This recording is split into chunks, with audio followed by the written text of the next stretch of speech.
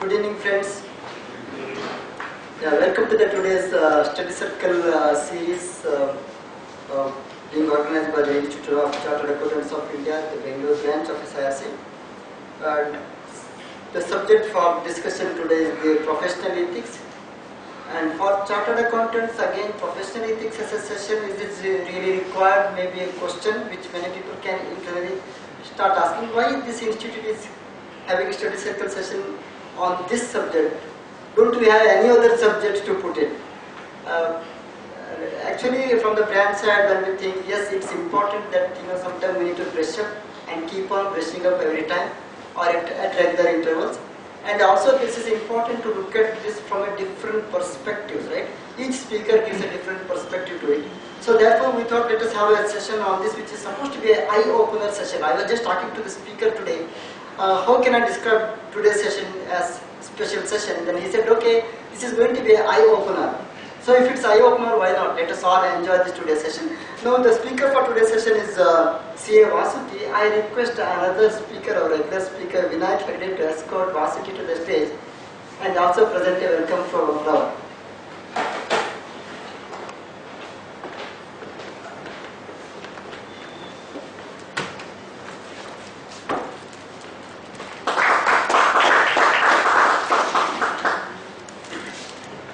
ವಾಸುಕಿ ಹೇಳುವ ಶಬ್ದ ತಾವೇನಾದ್ರೂ ಕೇಳಿದ್ದೀರಾ? ವಾಸುಕಿ ಯಾರು? ದೇವಾಸುರ ಗಣೈಃ ಪೂರ್ವ ಮಥಿತಃ ಕ್ಷೀರಸಾಗರಃ ವೇತ್ರಂಚ ವಾಸುಕಿಂ ಕೃತ್ವಾ ಮಂಥಾನಂ ಮಂದರಂ ಗಿರಿಂ. ದೇವತೆಗಳು ಮತ್ತು ರಾಕ್ಷಸರು ಸಮುದ್ರ ಮಥನವನ್ನ ಮಾಡಿದ್ರಂತೆ. ಕೇಳಿದ್ದೀರಾ ಕಥೆನ? ಸಮುದ್ರ ಮಥನವನ್ನ ಮಾಡುವಾಗ ಹಗ್ಗ ಬೇಕು, ಕಡಗೋಲು ಬೇಕು.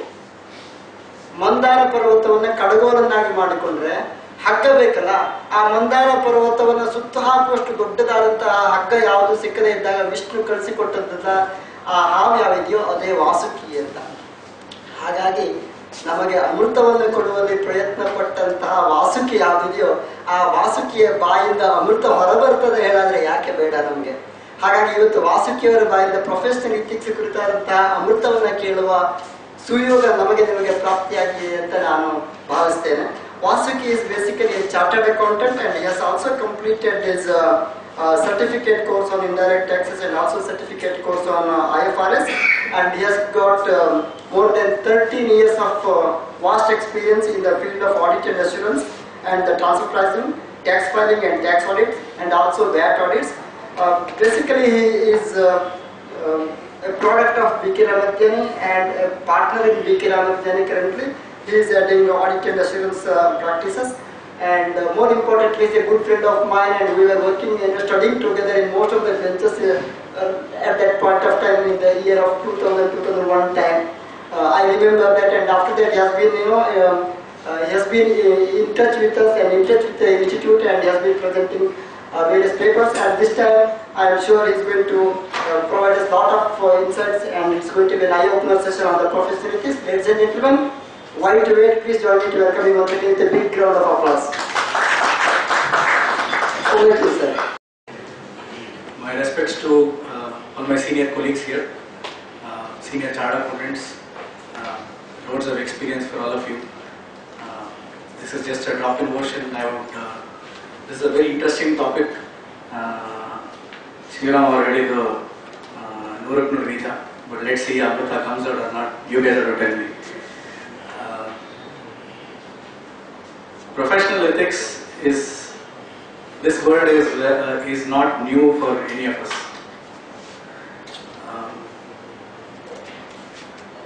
To simply say, it is a dharma of a CA. So all of us know our rights, responsibilities, but what is dharma? Dharma is something what is right. So today I will take about a couple of hours. I will go through some important concepts.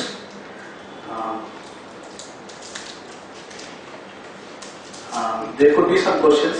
This will be a learning experience for me also. I would cover topic Code of Ethics 2009.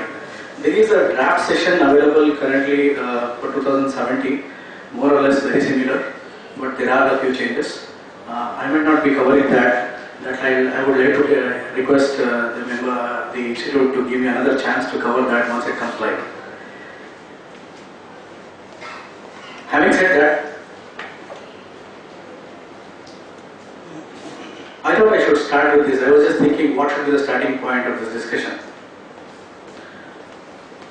Our motto is very, very apt for this situation, called professional ethics.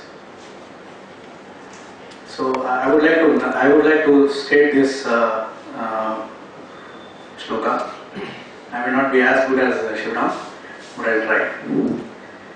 Yesa sapteshu jagrati kamam kamam purusho nirvimanata nirvimanaha tadeva sukram tad brahma tadeva mruchate tasmin loka shvita sarve tadu natyeti kaschan etad vaitat.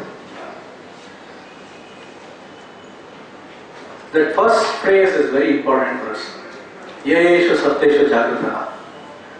When the whole world is sleeping, as a chartered accountant, we should be awake. And then kamam kamam nirvimana. Go after desire one by one, bring it to the right path, and then help the companies achieve success, help their professional growth, and also go through a personal success in the process. And by doing this, we'll do only what is right, and that's how you attain God. And once you attain God, the knowledge ends there because God is everything. That's what in a nutshell it means.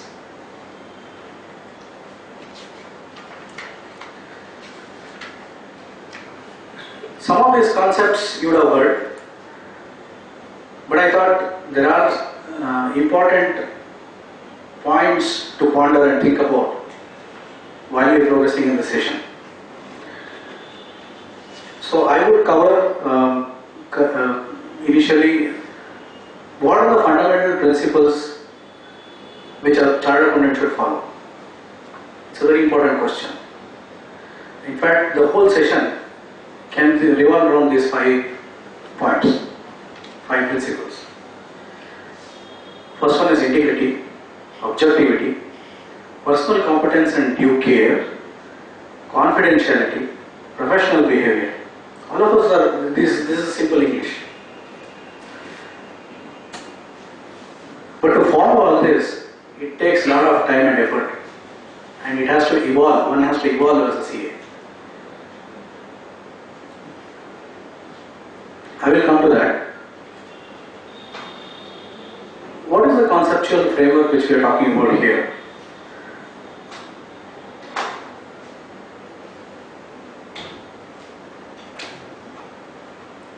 What are the threats which is there for a chartered accountant? What are the safeguards available? How each threat can be tackled? How each threat has a solution?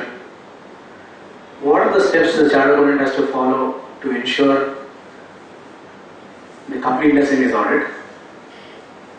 How we can follow the code of ethics? That's what we'll do today. So firstly I'll mention about different threats, and then what are the safeguards available.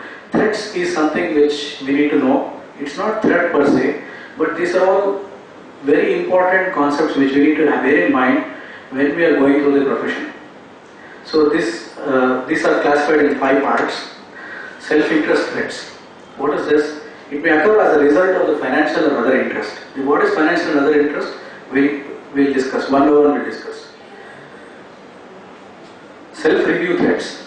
This is something which we do a self-review, or there is a mechanism internal to any CFO. We certify or we opine something, and then we'll come back and question our opinion. Come back and question our facts. Come back and question our circumstances, the way we get opinion. Then advocacy threats. These are some professional judgments and some opinions given which could be potential threat. So whether these are all right, this was not right, we need to figure out. Familiarity threats. It's because of a long association or an employee working for long in a company or a same audit team again and again doing the same audit. So once we become familiar, there are lots of threats because we start taking everything for granted.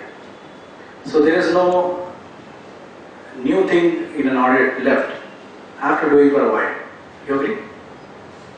Do you agree? Right. So what are these familiar threats? That also will go through. Then intimidation threats. This is something which causes a concern to a chartered accountant to believe that whether he can give the right opinion. What are the forces behind him which is acting on him to do against what is right? That is intimidation threats. Okay, what are the safeguards available? From our profession or the statute or the regulation, we have educational trainings. This could be one of the training. Experience requirements. So obviously, if I have to do an audit of a very big company, let's say a 20,000 crore company, we need experience, right? It cannot be done by somebody who is doing an audit for 5 crores or 10 crores company. Obviously, there are dynamics are different, the statutory, the regulations are different. So we need to understand where we are coming from, what is the regulatory framework. This requires a lot of study. So that's why this continuous professional education. Then corporate governance, it always helps because company laws come out with corporate governance rules and regulations which help a chartered accountant or any legal professional to really comply with these either documentation, or it could be compliance with the company law, or it could be any other act. So this will help. Then professional standards. Obviously, we all know that we have to follow a set of accounting standards and rules prescribed by Companies Act. National Accounting Standards have come up with rules and act and at the standard. Then external review. So this is, I could say this is a peer review, or it could be a independent chartered accountant expert giving a feedback. It could be regulatory review, any of this. There are some safeguards in work environment. When we speak about members in service, I will go more deep into it. Now the first principle is integrity. What is integrity? It is very simple. You be straightforward and honest. So it is either water or it is land. It cannot be both. So there are some examples which demonstrate what should be the straightforward and honest. It should contain, if it contains a materially false, misleading statement, then you need to take appropriate steps to correct it. Contains statements or information furnished negligently. We should not be indulging in negligence. Omits or obscures any information required to be included where such omission or obscurity would be misleading. Any information which is misleading. So we state something which is very misleading to the users of the organization. Next is section 120 talks about objectivity. It's an obligation on all professional accountants not to compromise their professional duty or while in service judgment because of bias, conflict of interest or undue influence of others. So basically we are objective in the principle, what the principle says we do, and we go by the law, by the code of ethics, the standards, the rules, the act. So we go based on the objectivity of those principles, never deviate from that. That's what it means. The relationship that biases or undue influence the professional judgment of the professional accountant should be avoided. So while we are, it might be a familiarity, it could be an intimidation. Some of those threats will influence a chartered accountant to have an undue influence. It will have an undue influence to give our own opinion or to not to give a right opinion. Then competence and due care. Section 130 talks about it. To maintain professional knowledge and skill all the time. Trust me, this is very challenging. Today we have a new ICDS, we have GST, we have Ind AS, we have so many rules and regulations. And as an auditor, whether you opine on financial statements or you give an opinion, we are expected to know many of these almost by heart. Or at least, we cannot, at the field, you will not be able to say that I'll check and come back. You will have to have a ready, at least a bare understanding of the rules. That means it requires a lot of education, a lot of training, all those things. To act diligently in accordance with the technical standards and professional standards. So there are lots of technical guides, there are guidance notes given, there are auditing standards given. Many of these will give a basis for our opinion. Many of the standards are explained.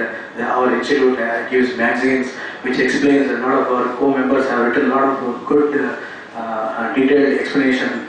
We are expected to go through all those things. And that's how we attain professional competence and maintain professional competence. Then there's confidentiality, very, very important. What is the confidentiality you can maintain with the data what you have? So as you understand, you will have live data of the client. So this cannot be just divulged just like that without his permission. And mind you, you might know all the business secrets. You might know the niceties of his business.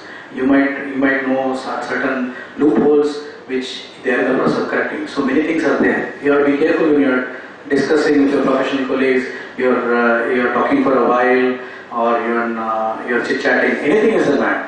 But you should be very careful of this principle confidentiality. It should always be in your mind.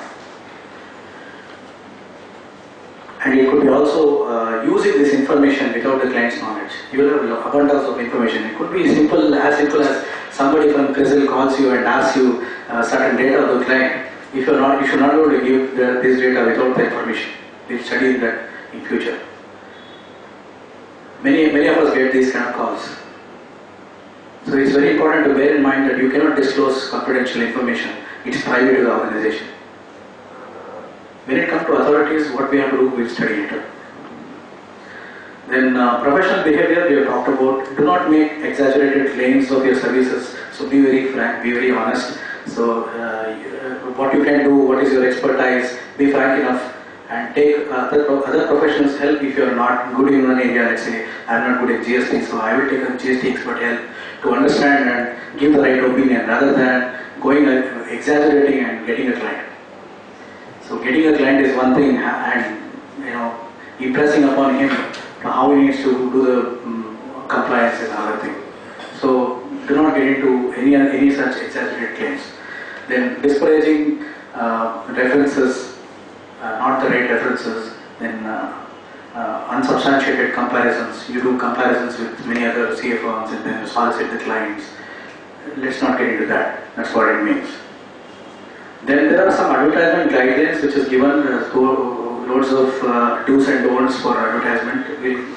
We'll also discuss about it in a while. Okay, so quickly I want to brush upon important things in a self-interest, self-review threats.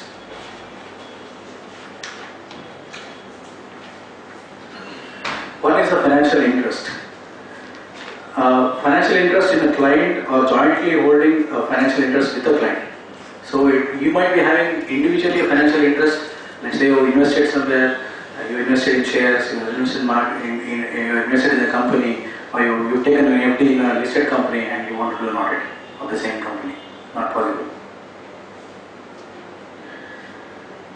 Then undue influence on total fees from a client. So what is undue influence? Let's say the client, the fees is very important to you. So you do anything and everything to retain the client for the fees. That's undue influence.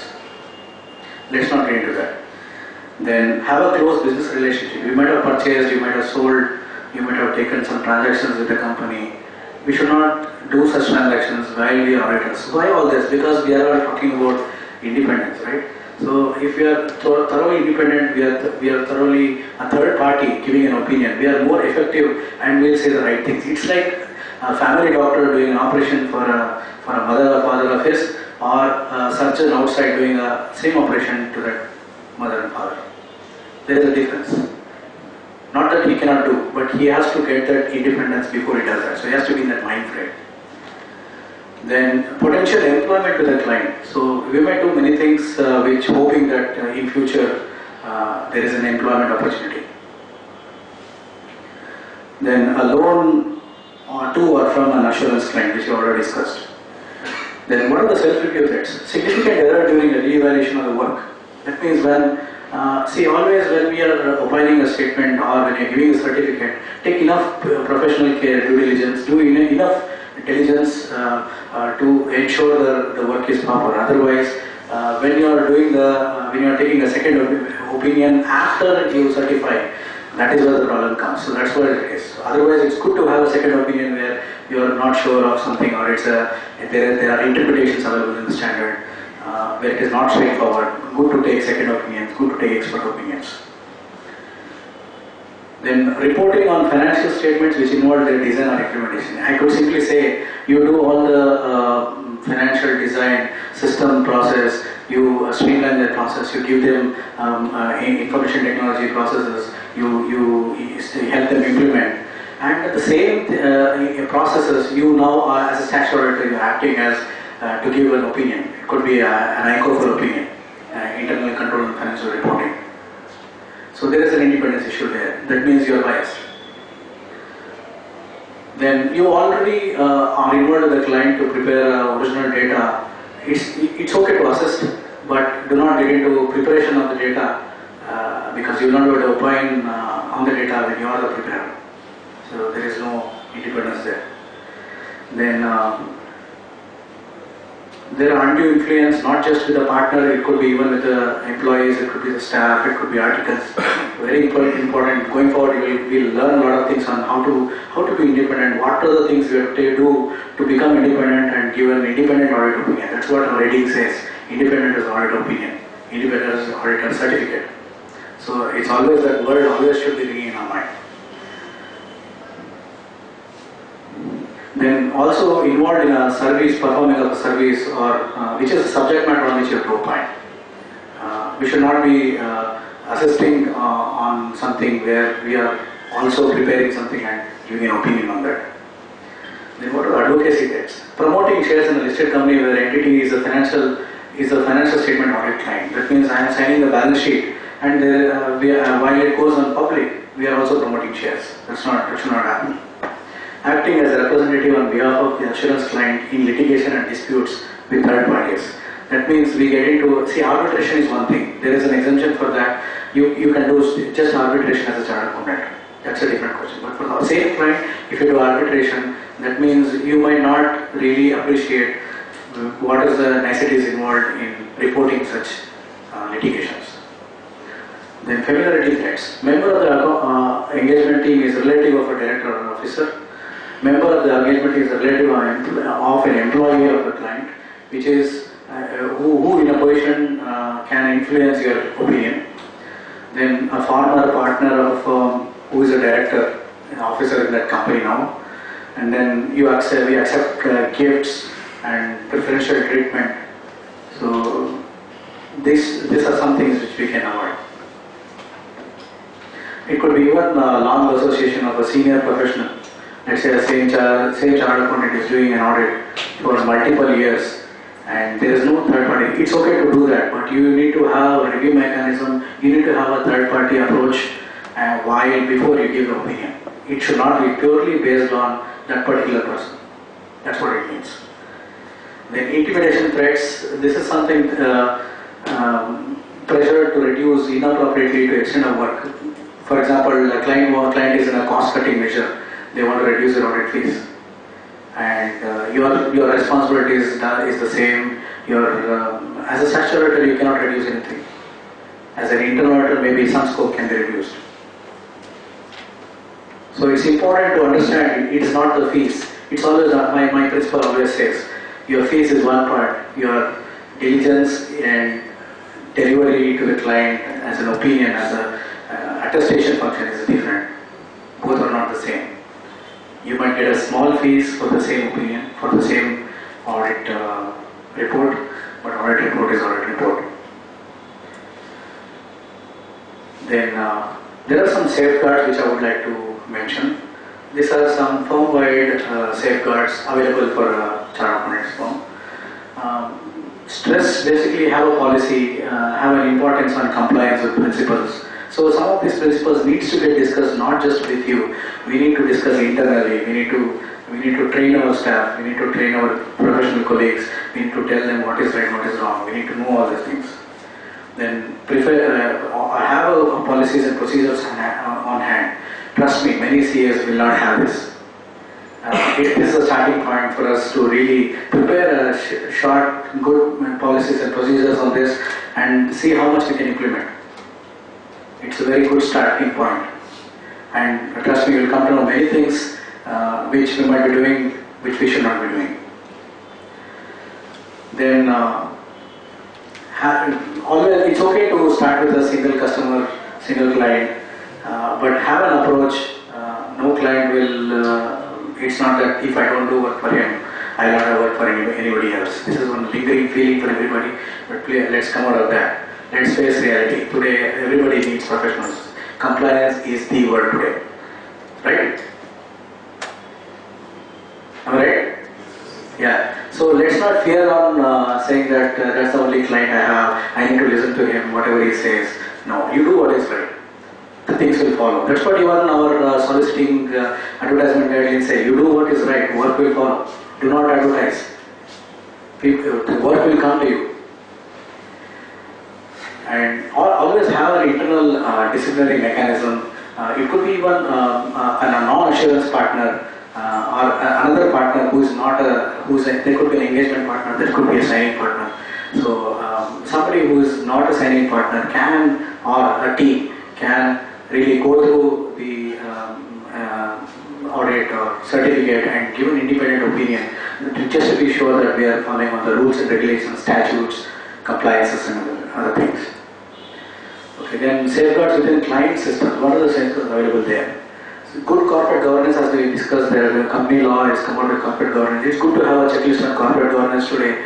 Many things, trust me, there are a number of board meetings to be available. What is audit committee supposed to do? Many things, trust me, many companies will not know what to record in an audit committee meeting.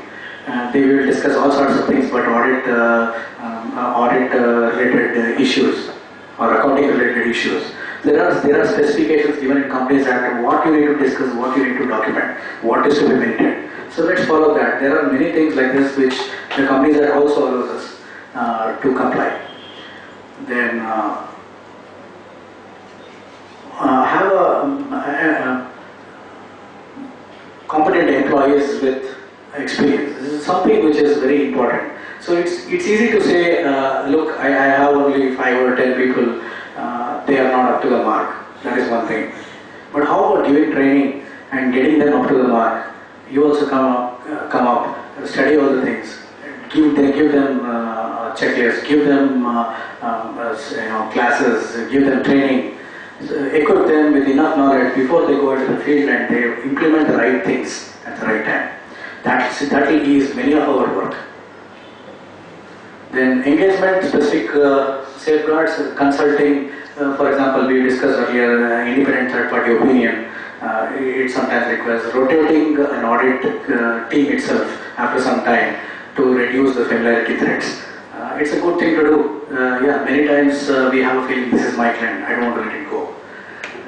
It should not go to the other person. That's not it. It's a firm or it's a total organization which is doing. So that concept needs to be there.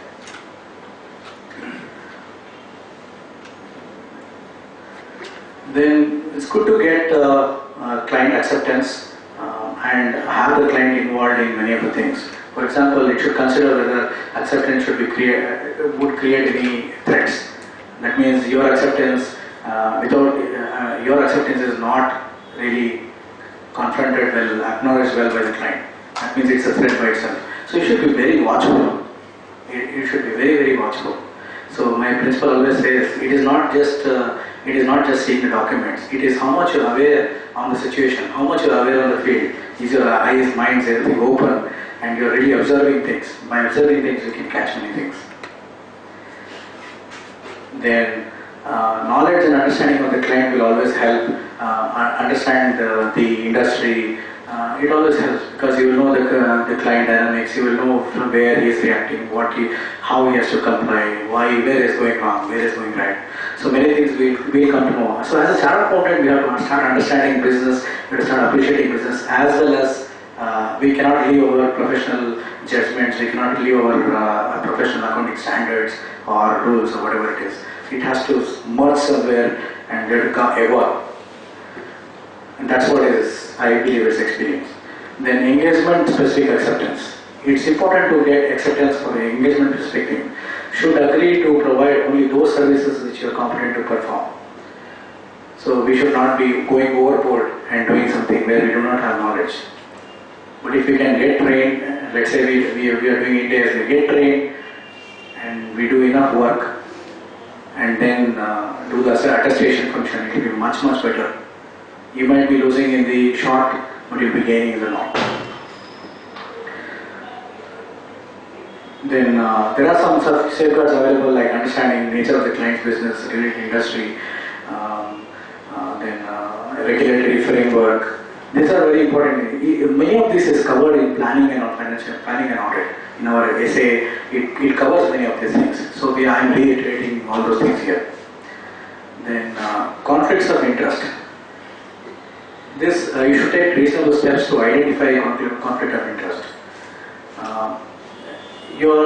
Maybe you are competing directly or indirectly with the client, or it could be your client where you are doing a similar service or a different service, but it is going to not be in line with your client relationship or client deliverables. So you need to be careful of what we are delivering, what we are accepting, and it should not be conflicting stands. Then it's good to take second opinions.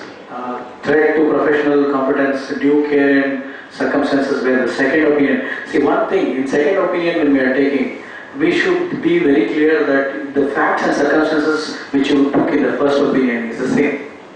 Many times we have understood the things differently, facts changes, so opinion also changes. You cannot say, I took a second opinion. The facts have to be similar. The provisions have to be similar. All the risk elements identified. So you need to do enough homework before you take an opinion. So it is not just depending on the expert opinion. We have to do enough homework to really get into the field, understand. See, ultimately you will be the best judge of what is right, what is wrong. It's only the legality is what we have to check in. So it's important to understand where the second opinion is coming from, what are the inputs given there, very important. And what are the enough disclosures given, whether it is given by a competent person. Is he a competent person? Many times client will ask you to take a second opinion from somebody. Is he a competent person is another thing. You might have to really document all those things. Then regarding fees and other types of remuneration, the fees quoted is low that it may be difficult to perform the engagement.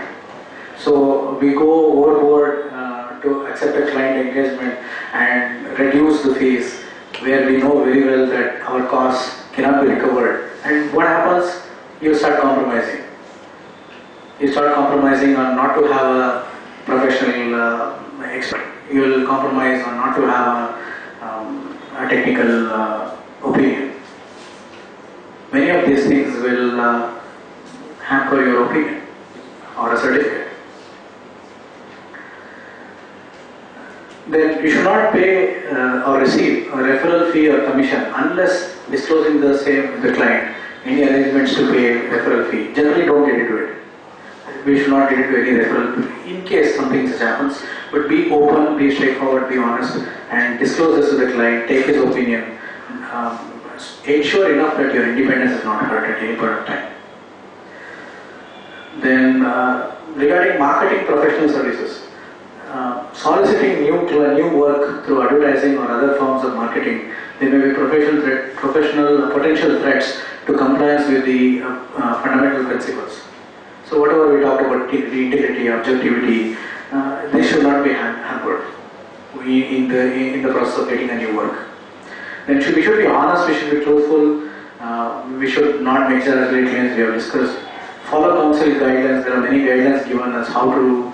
Even for example, what should be there on the website? What should be? How do you ask for work? Where do you go and apply for a tender? How do you respond to a tender? How do you quote a fees? There are guidelines for others. So we can follow the guidelines and be as independent as possible. Then next is gifts and hospitality. So somebody is giving you a lot of favor. That's the starting point. You should start thinking, why is it that to you? Is he expecting a favor from you? Is he expecting you not to qualify? Is there something which is bothering him that you don't want to? He doesn't want you to look into. Many of these should come automatically. So do not accept any gifts or hospitality. As far as possible, avoid it. If it is very immaterial or just a sample gift which is for all third parties, it's fine. But there are again guidelines for that as well. Then custody of client's assets. You should not assume custody of client money or other assets unless permitted to do so by law. Maybe you are a liquidator, maybe you are you are being given special powers to do certain things. So we have to stick to that point. We have to disclose the statutory regulations while we are doing that, while doing those custody of clients' assets. As far as possible, keep a separate bank account, have a separate account for everything. Do not mix it with the firm's expenses or the individual expenses who is practicing as a member. So we have talked enough about independence, but it's not enough. So the framework for assurance engagement, that is the assurance framework issued by Council, describes the elements and objectives of assurance engagements and identifies various standards on auditing, standards on review engagements, standards on assurance engagements. Many of these will help us evolve as an independent opinion while we are attesting our functions. Independence requires independence of mind. This is very important. What is that? It is a state of mind that permits the expression of a conclusion without being affected by influences. That means we have a state of mind while we are obeying that or certifying that is not influencing and it's going based on the facts and circumstances. And it's a pure professional judgment allowing an individual to act with integrity, exercise objectivity and professional skepticism. Skepticism is something which we should not lose sight of any time. We should be always skeptic. We should look for something, look for instances to where you can be skeptic more. The more skeptic you are, you will come out with more observations and more challenges, and you will lay the pathway for having a clean accounts, clean books, and without any much adjustments. In financial statements, audit engagements. Some of the financial statement audit clients, the members of the assurance team, the firm, the network firms are required to be independent of the financial statement audit client. That means they should not have any relationship between the members of the assurance team and directors, officers or employees of the client in a position to exert direct and insignificant influence. So this is something which, how do you find out this? You talk to your assurance team, take declarations. There is independence document which you sign off. These are some of the important documents. Yeah, sometimes we might not do this for very small clients, but it's good practice, good ethical practice to have this on board.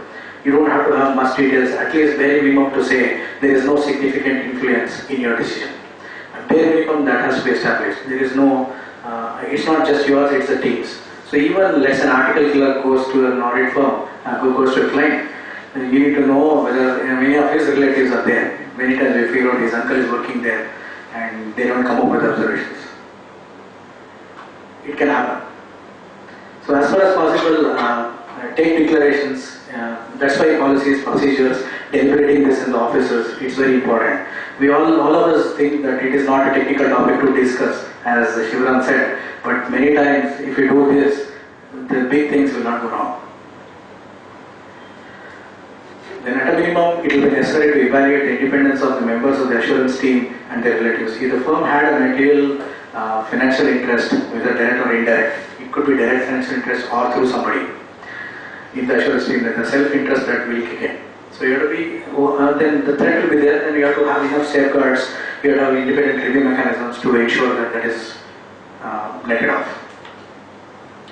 Then what are financial interests? It ranges from those where the individuals has no control over the investment vehicle or the financial interest held, let's say a mutual fund or an intermediary vehicle, to those where the individuals have control over the financial interest. That means there is a money transaction, there is no money transaction, which influences our investment decisions. It is important to consider the degree of control and influence. So it is not just having transactions, it is about what control, what is influence, how significant is that position, how significant is a director, officer who has significant influence. Is he a CFO? Is he a director? Is he a CEO? What is the authority that or your person has or that corporate has where it influences your decision?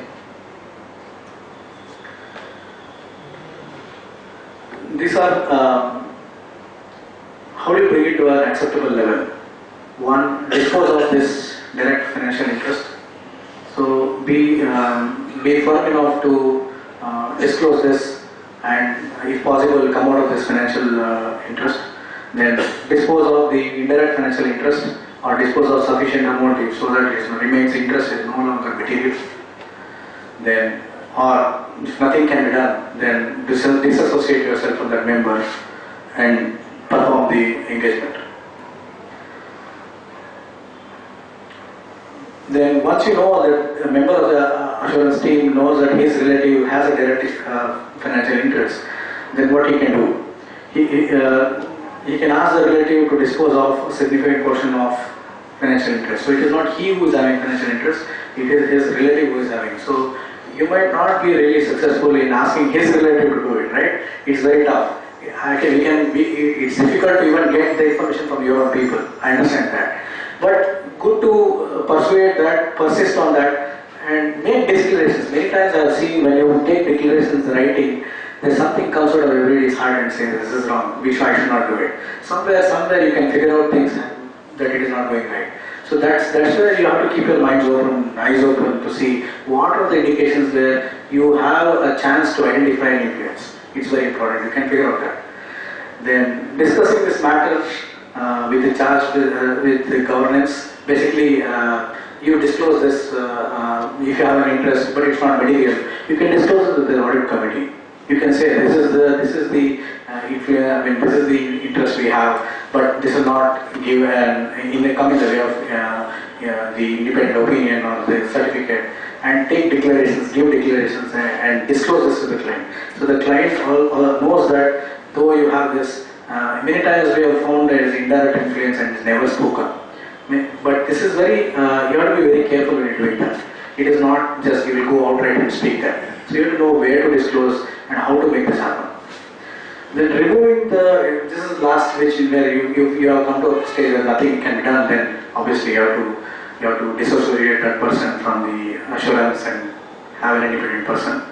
Or you can also have not give him enough significant work there which will influence his opinion. That can also be done. So these are some things which we can think of in mind.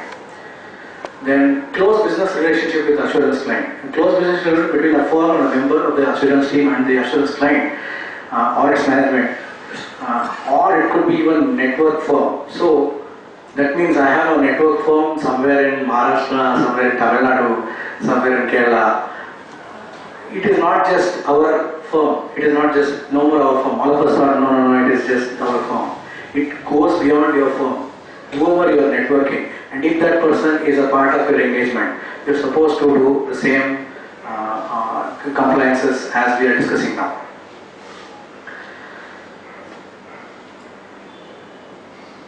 So, to give an example, there could be purchase of goods or services from an assurance client. It could create a threat. Maybe the person owes money. It will not give a right picture or right forum for an auditor to do an independent one. Many times you have to be very straightforward, to ask for significant compliances. Many times not many people will like it, but it cannot go by somebody's liking. It has to be done the way it has to be done. Then personal relationships. Relationship between a member of the assurance team and a director. Very dangerous. An officer or a certain employee, depending on their role, it creates self-interest threat, familiarity threat, intimidation threat. So if you are related to the director, obviously you cannot go and you might not want to really rub him on the wrong side and say he's doing something wrong, or the company is going the wrong way. Or we have enough guts to do that, though we have an influence. That means you are already disclosed. If you add that, then you are already disclosed and you are debated enough on this. Therefore, the partners and employees of the firm are responsible for identifying such relationships and consulting. See, so many things we have to do even before getting into engagement. Many of the things are not even thought of when we start to work, right? I think this is a good starting point to have a checklist. It's better to have a checklist, and the way we company is have a checklist and see through this.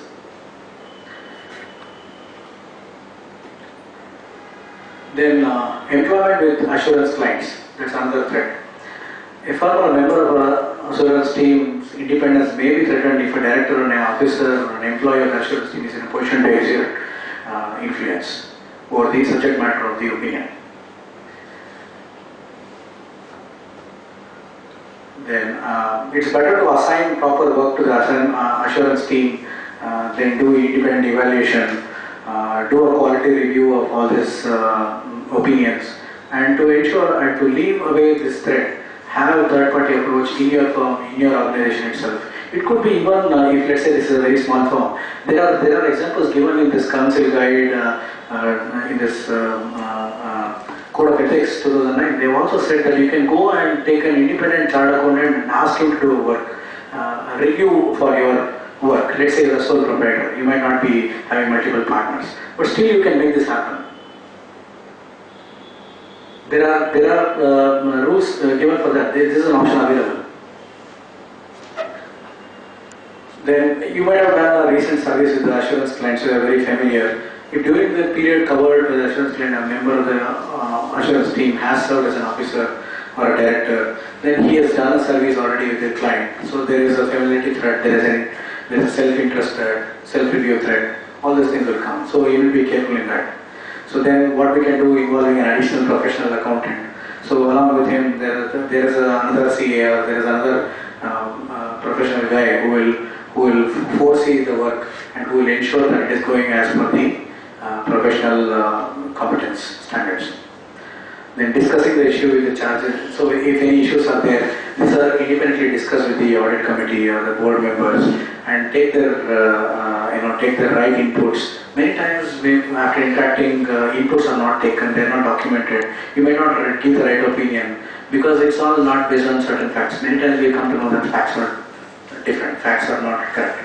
So your opinion won't be correct.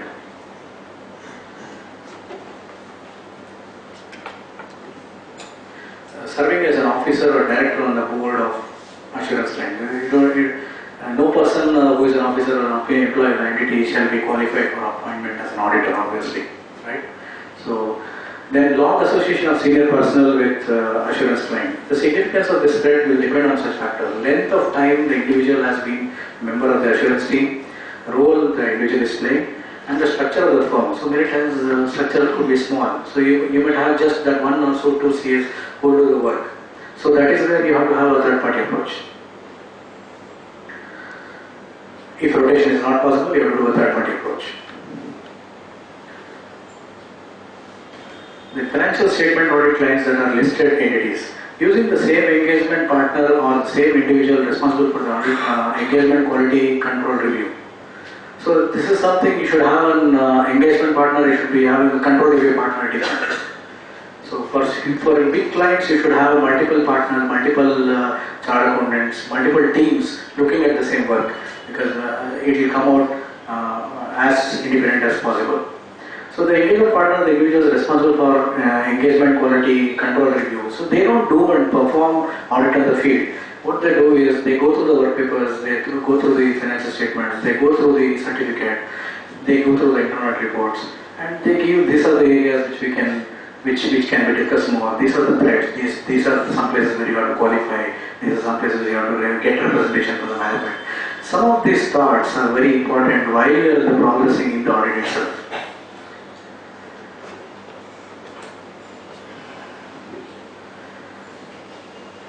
Then there are provisions of non-assurance services to assurance clients. So that means you are not only giving assurance services, you are also giving non-assurance services to the clients. The following activities would generally create self-interest or self-review threats that are significant, and only avoidance of such activity. You should not do that. It should be conflicting. For example, you define the ICOFR, you define the internal control systems, and you start opining on that. That cannot happen. Or you be an internal auditor as a statutory auditor. That cannot happen. So you should have independent teams working on that. It's not, see, it's a small firm may be doing different functions unless it is conflicting, but you have independent teams performing that. What are the threats? The authorizing, executing, and consummating the transaction. So you are also involved. You are so closely working with the client. The client is almost depending on you. Sir, ನಾನು ಏನು ಗೊತ್ತಿಲ್ಲ sir, ನಮ್ಮ accounts department ತುಂಬ ಒಬ್ಬ accountant ಬಿಟ್ಟರೆ ಯಾರೂ ಇಲ್ಲ, ಸ್ವಲ್ಪ ನೀವೇ ಎಲ್ಲ ಹೆಲ್ಪ್ ಮಾಡಿಬಿಡಿ. Have you heard this? Many times, many clients say this, right? So many times we end up doing many of those services. It's important to keep in mind that it's a threat by itself. Have as independent as possible. In determining which recommendation of the firm should be implemented. So as an auditor, you give many recommendations, and then you go back, sit in the client's chair, and then say, you recommend this, you do this. So you're conflicting yourself. It's not independent. Then reporting in management role to those charged with governance. That means now you're also participating in board meetings and telling the board what they should do, what they should be doing. There is no CFO, there is no manager. You are talking to the board directly and opening on the financial statements. It's okay to discuss issues and give recommendations, but don't get into decision making with the client. That's what it means. Of course, custody of assurance clients' assets, then preparing source documents. Once you are preparing, do not get into preparation of data. As far as possible, let the client prepare, have their independence. You can always, it is not that the client cannot do. You can guide the client, you can give him formats, you can tell them how to do it, teach them how to do it. You can train them, you can give them how the financial statements have been done. Ask him to do the financial statement. Ask him to prepare the certificate. You do a reviewer's job, you do an auditor's job. Then, of course, safeguards is one across the firm or across the company.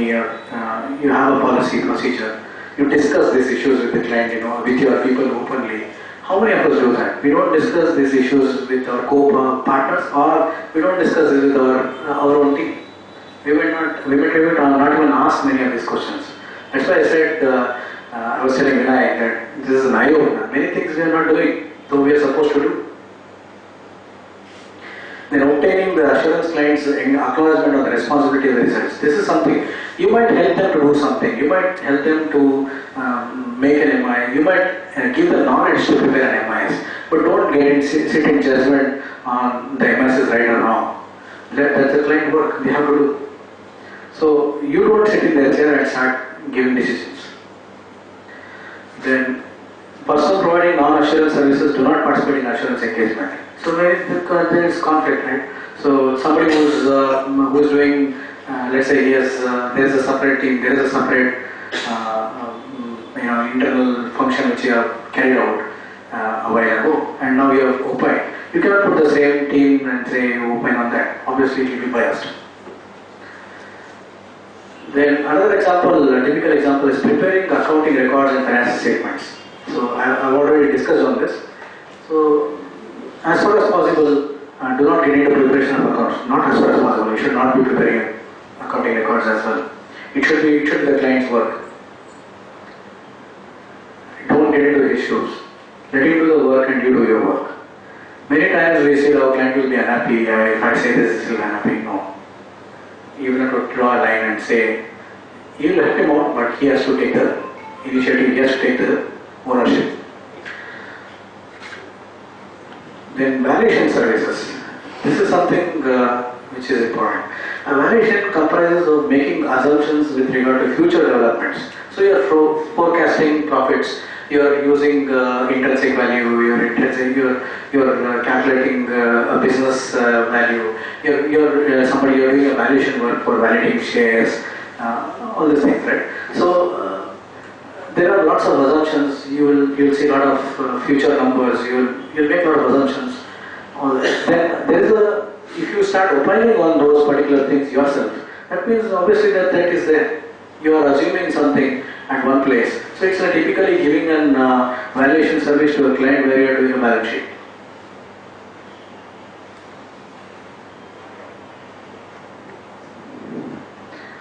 So that's why it says a significant degree of subjectivity. So valuation is always subjective. And obviously you cannot opine on something which is very subjective.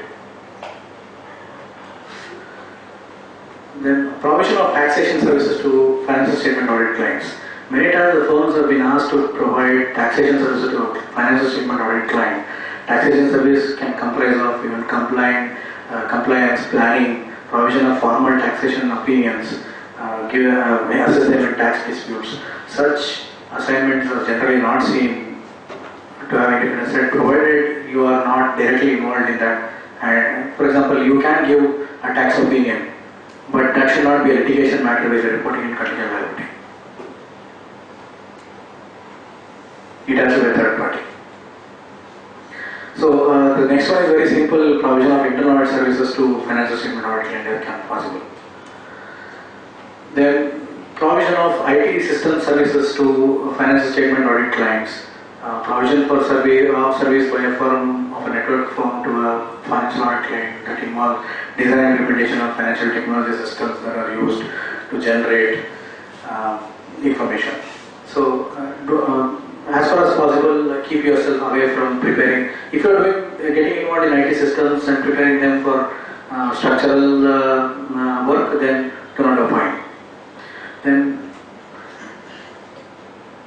this is something which is you need to see. The lending of staff by a firm or a network firm to a financial statement audit client may create a self-review threat when the individual is in a position to influence the preparation of a client's accounts or financial statements. So you have a third party, so you outsource this work to a third party, and that person has a significant influence over the client. So you cannot delegate such work there. Then litigation support services to financial statement audit clients. So as far as possible, you should not be doing litigation services where you are opining on the financial statements, because you have to take a call in the contingent liability standard. You have to take a call whether it is probable, not probable. You have to provide or not provide disclosure. Many things in the set in the standard which are independently evaluated. You will not be able to do all those things and have those work papers when you are part of the litigation process. Similarly, legal services to financial statement audit clients. The firm should not perform resolution services of a dispute or litigation when the amount involved or material in relation to financial statements of the audit client. It would create advocacy and self-review threats.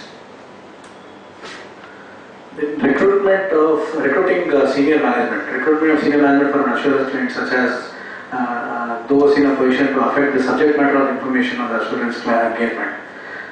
It can create current or future familiarity and intimacy. So before we outsource, before we depute a client, a team, it should be a well thought one.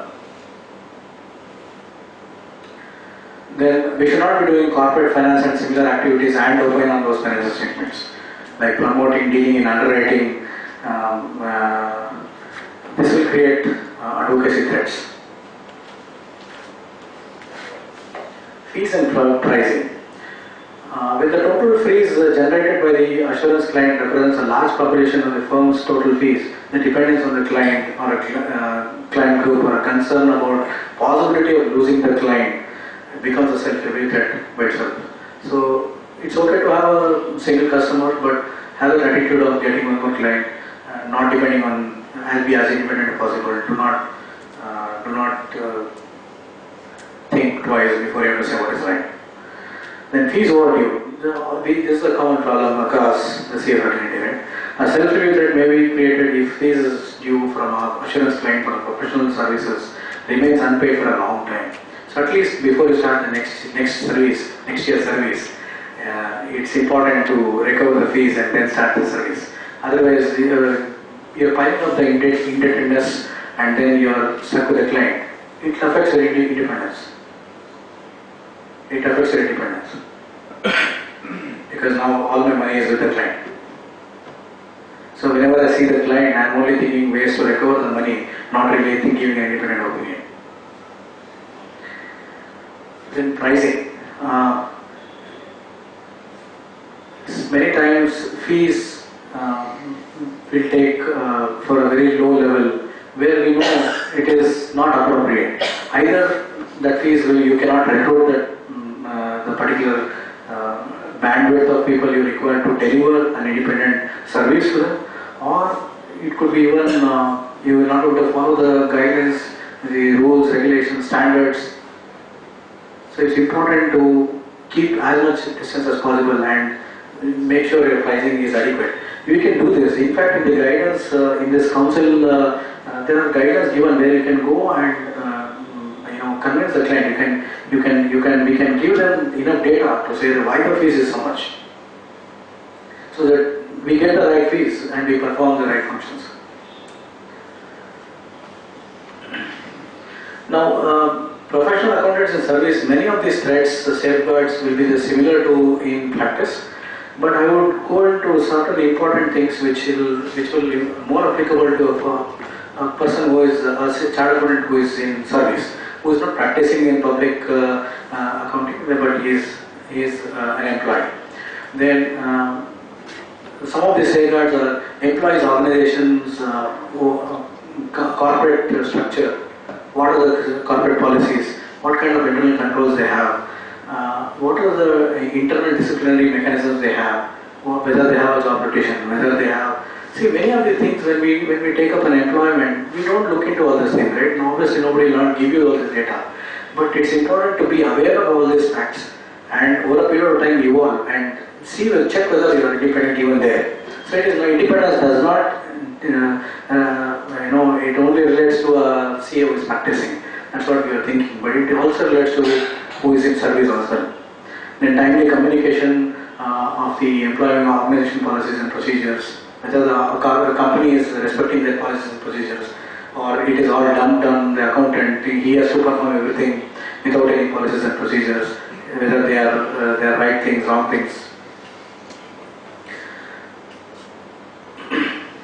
Then there could be some professional potential conflicts. Some things could be contrary to law. So many times while in service we might oversee, we might want the company not to get into litigations. So we might oversee many of the litigation, the statutory rules and regulations rather than talking to the senior management and impressing upon them to comply with those rules and regulations. So that is where a chartered accountant can play a significant role in a service. So it's more important for somebody in service to understand all the niceties of the Act, rules, statutes to be compliant with. It's his first duty. They intentionally mislead, obviously. So when you are part of the management where they want to mislead data either to auditors or to income tax authorities or sales tax authorities or whoever it is.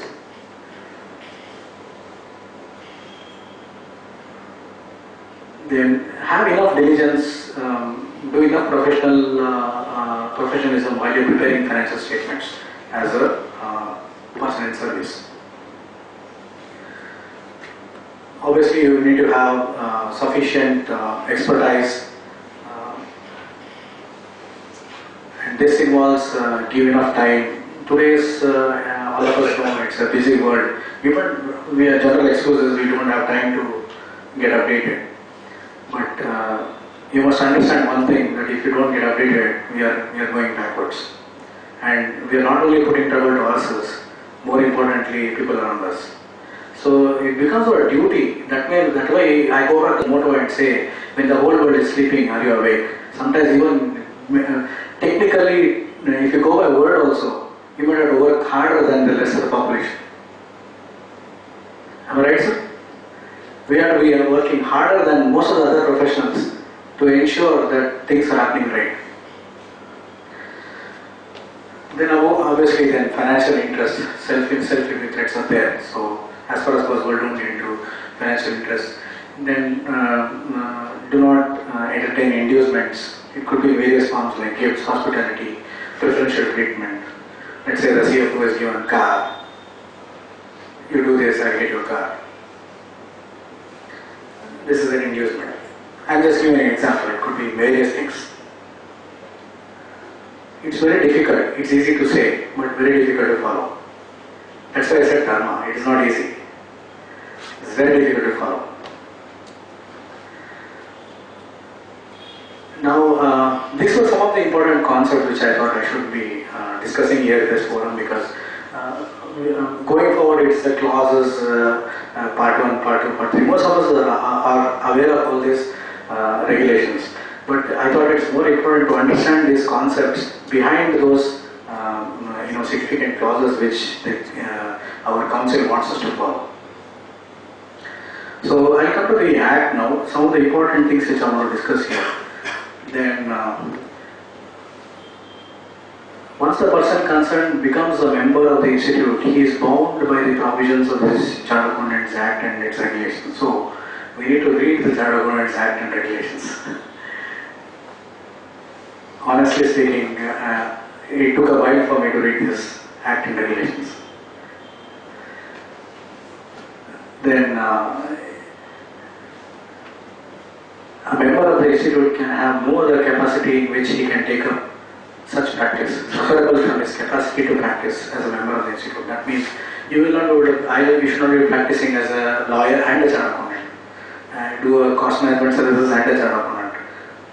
So it has to be, you have to give, the reason behind this is, this itself is a full-time effort. So you have to give that enough focus so that we come out with as qualitative as possible. And when we do the right things, trust me, many of these things initially it is very suffocating. It is not so friendly to us, but it will come good for the client as well as the firm. It's the long run.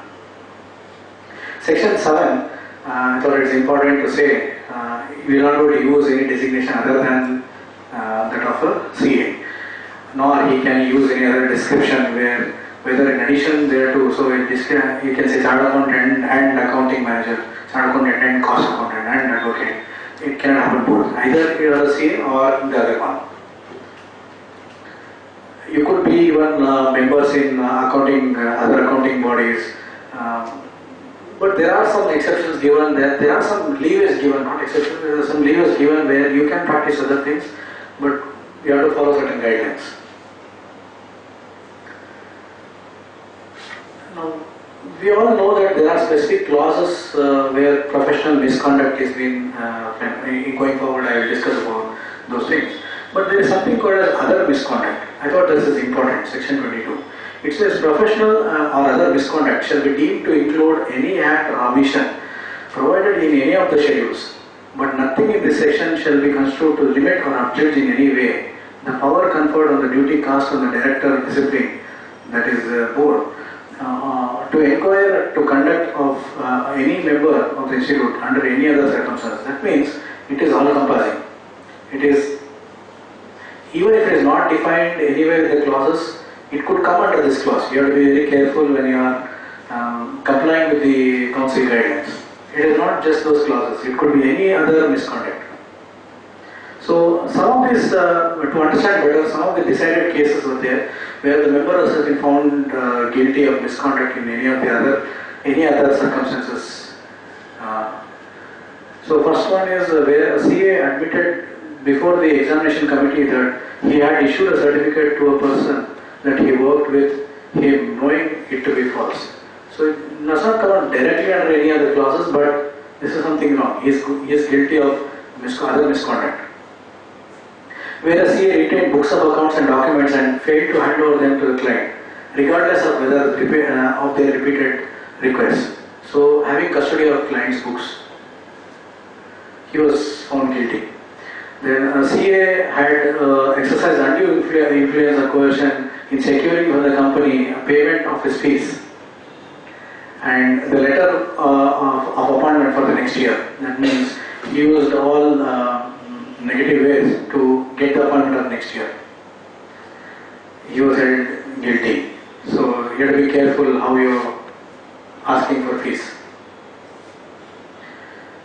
Where a CA had misrepresented to a firm while speaking employment as an accountant that he had worked for 3 years as a senior assistant with the firm, he is found guilty of other misconduct. Basically misrepresented.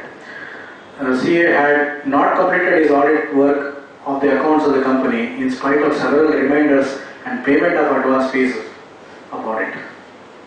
So he took the fees but he never performed the audit.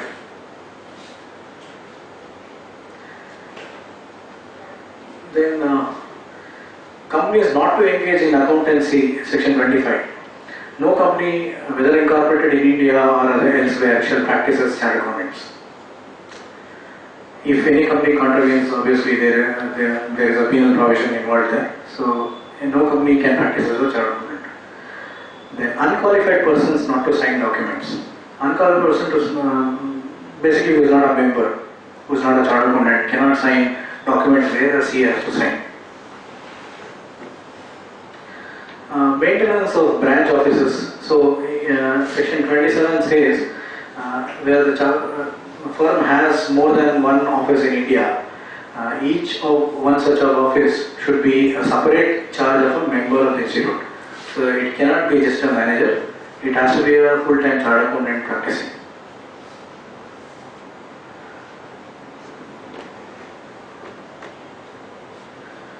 Now, let's come to the first schedule and second schedule where we discuss what are the professional misconduct which we look at various instances.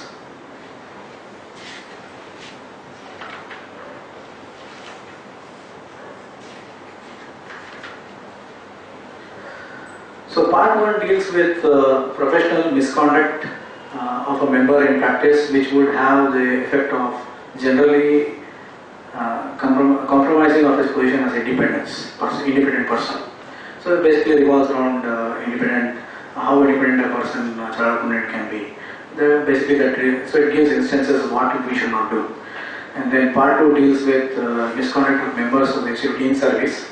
Not many, a few are there which will go ahead. Then part 3 deals with members and misconduct of members in general. So one for practice, one for member in service, one in general, and lastly other misconduct of members of the institute in general. The second schedule also talks about professional misconduct in relation to member in practice similarly. So there are 3 parts there. We will go one by one.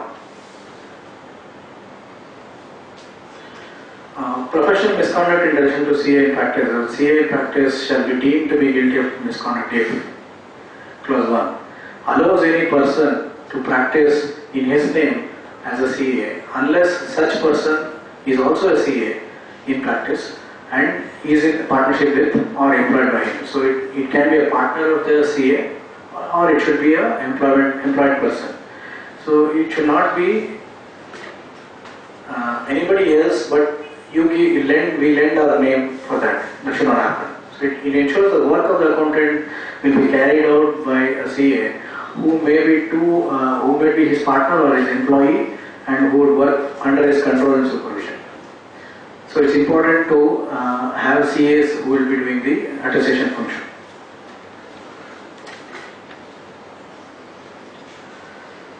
Then pays or allows or agrees to pay or allow directly or indirectly any share, commission or brokerage in the fees or profits of his professional business to any person other than a member of the institute or a partner or a retired partner. So there is some exceptions where you can share fees, commission or brokerage.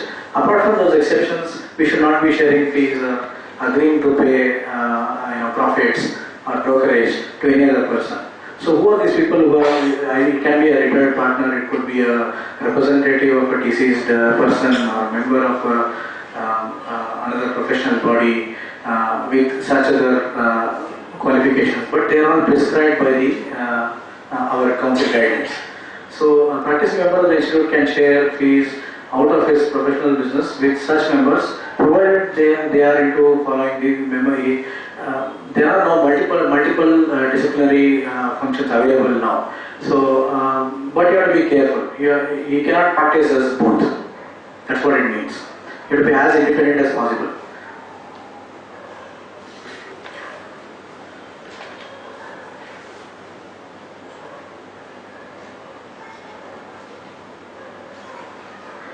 Then accepts or agrees to accept any part of the profits of the professional work of a person who is not a member of the institute, provided that nothing herein contained shall be construed as prohibiting a member from entering into profit sharing service, including revenue, receiving any share, commission, brokerage in the fees with a member of such professional body as may be identified in the earlier schedule. So obviously, when like you cannot pay, you will not be able to receive also.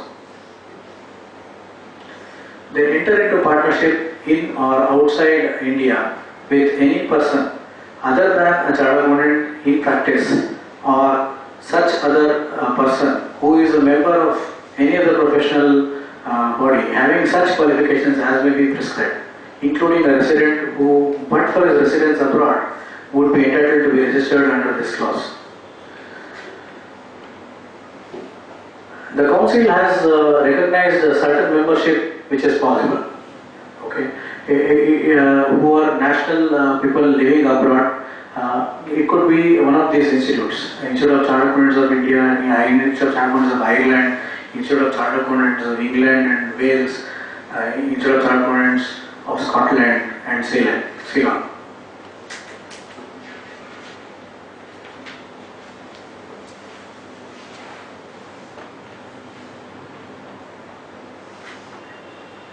Then secures either through the services of a person who is not an employee of such a CA, or who is not his partner, or by means which are not open to a CA. So basically they are talking about getting work. Then this should not be done by other than your employee or other than your partner or any other professional business.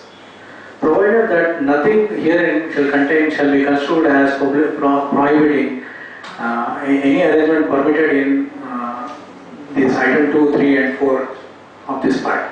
That is earlier slides that we talked about. He must not, that means it says, he must not seek work through a person who is not his employee or partner or by means which are not open to CA. The work will follow.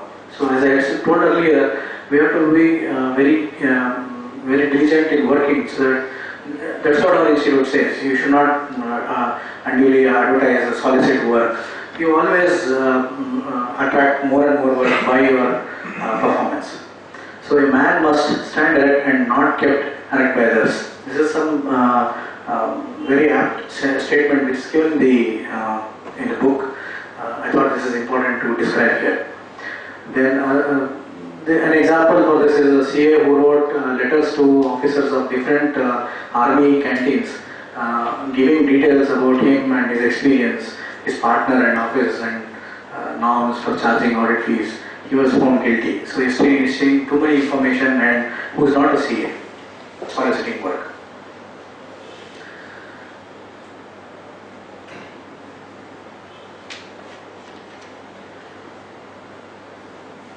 Okay.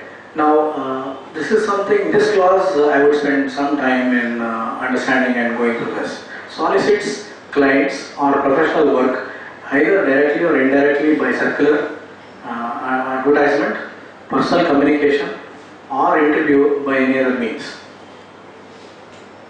That means you cannot solicit a client or a professional work directly or indirectly by advertising or personal communication or interview or by any other means. Again, there are exceptions. Provided that nothing contained herein shall be construed as preventing or prohibiting a CA from applying or requesting for or inviting or securing a professional work for another CA in practice. A member from responding to tenders, so you respond to the tender. You don't seek to participate participate in the tender. It is a tender which is available for a CA platform.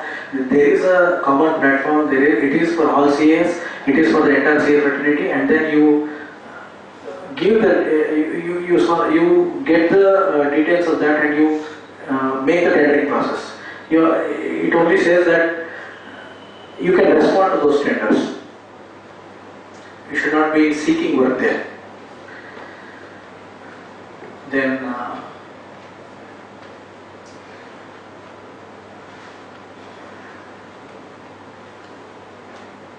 yeah, there are some forms of soliciting work which the council has prohibited, which are discussed below. Okay. First is advertising and notes in press. Members should not advertise for soliciting work or advertise in a manner which could be interpreting as soliciting or offering to undertake professional work. So they should not advertise for soliciting work. They are also not permitted to use circulating letters. It should not be circulating letters, personal canvassing, and then canvassing for client for a previous employer. Go back to an earlier previous employer, solicit work from him. Go and tell him my firm does this work. I can do this for you. I can do this. I can render these services. I have this expertise. Should not be doing that. Then,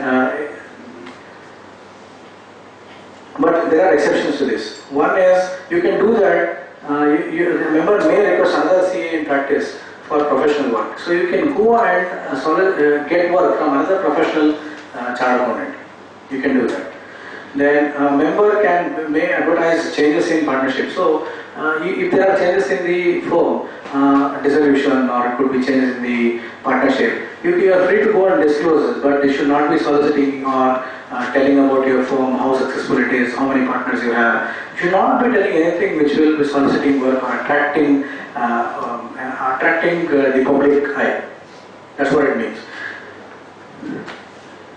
Then second one is application for employment, empanelment for allotment of audit and other professional work. So you are free to go right to the concerned organizations with a request to place his name on the panel. But it will not be proper for the CA to make roving inquiries by applying to such organizations for having his name included. You cannot seek a client to include your name in the list. That's what it means. It is permissible to quote fees on inquiries being received or respond to tenders from the organizations requiring professional services which maintain such panel. That means there is a panel which asking for a panel of chartered accountants and you are getting selected there. So there it's okay to quote the fees. Then next one is publication of name or firm name of by CAs in the telephone or other directories published by the telephone authorities and private bodies. So there are some exceptions. First thing you should not do, but there are some exceptions. It can be done where the entry should appear in the section of chartered accountants. It can appear in the section of chartered accountants. So there is a separate section for chartered accountants category. There it can appear. Then it should belong that should come in the same town where you are practicing. Then it should be the normal type of letter. So obviously it's not bold, italics, where something which will catch the eyes and say, yeah, this firm is something unique. It should not be like that. Then it should not appear in a manner which gives an impression of publicity or advertisement.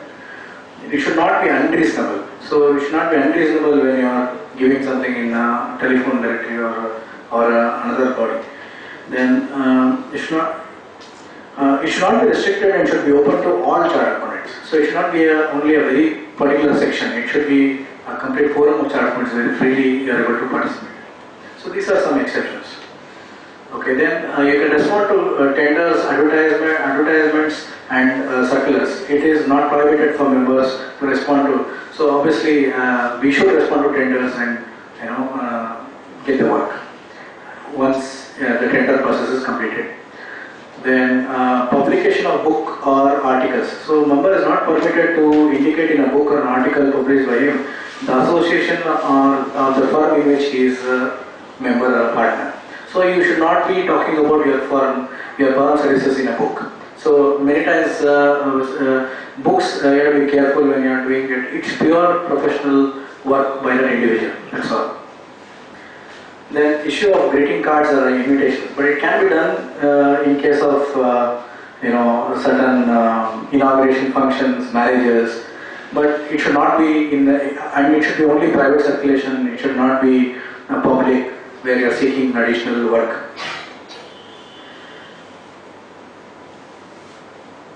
Then seeking work from professional colleagues. The issue of advertisement of a circular by a chartered accountant seeking work from professional colleagues on the basis whatsoever except as provided would be in violation of this clause.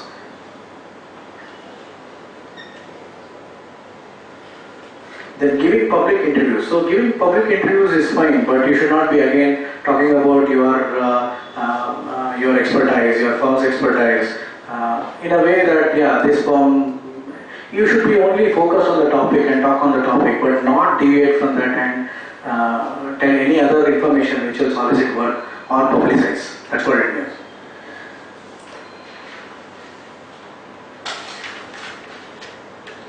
Then lastly, website. There are lots of guidelines given for website. I quickly go through certain important things. There are lots of things which you can do in a website, but you're free to create your own website. It should be a pull model. It should not be a push model. That means you should get the person who is going into the website should be able to retrieve information, not seek information. You should not be able to respond to his information there. So obviously you talk about your firm, you talk about your services, you talk about your profile of the partners. All this is fine. But you should not be talking about the fees of the client, you should not be talking about the number of clients you handle, you should not be talking about the description, the certain details where it is not unnecessary to be given. So there are guidelines to this, there is a big list.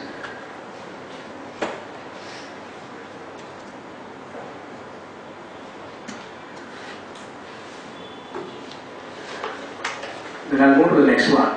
Advertises his professional attainments or services or uses any designation or expressions other than a CA on professional documents, visiting cards, letterheads, signboards, unless it be a degree of a university established by law, or government wants you to use certain phrases or certain membership, then it's fine.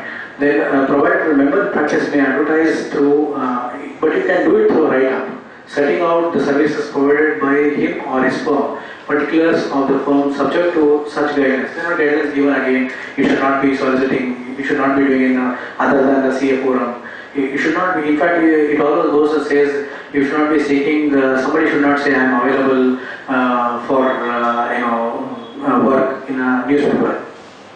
Or I am such and such a senior chartered accountant, I am such and such a qualified person, I have so much of experience, so I can do this. So then accept a position as auditor previously held by another CA or a certified auditor who has been issued the certificate under that 1932 Act without first communicating with him in writing. So that means we should seek permission, or you should seek, you should communicate to this previous auditor and get the communication in writing. There are various guidelines given to how to get this done. The acceptance of position, there should be no objection letter given. There are guidelines to this. So the underlying objective is that member may have opportunity to know the reasons for which the change is in order to apply for the safeguarding his own interest. So it is not intended in any way to prevent or obstruct the change.